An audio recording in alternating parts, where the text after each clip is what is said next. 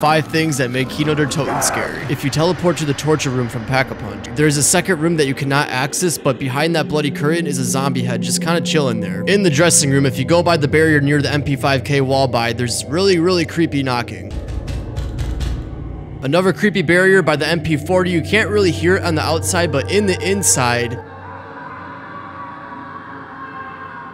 backstage by the power, these barrels have zombie heads in it. Not sure why they're there, but this kind of makes it a little more scary, I guess. Sam's dark ether bedroom, pretty creepy in my opinion. You got a bunch of bloody teddy bears, a decapitated teddy bear, and a huge teddy bear just kind of staring at you with that red eye. If you're playing Kino Der Toten at night, just remember these.